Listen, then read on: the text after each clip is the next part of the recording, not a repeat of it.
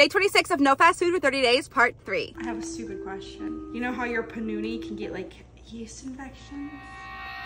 Can I get that from using yeast? Like when I go to wipe?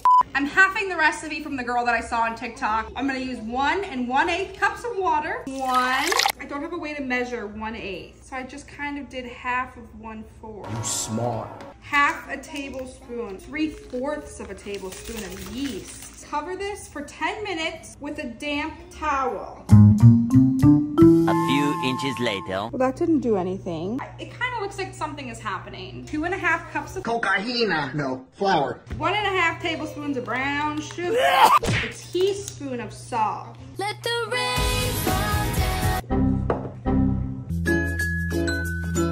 It's been sitting for like 30 minutes and this is the most activity I have.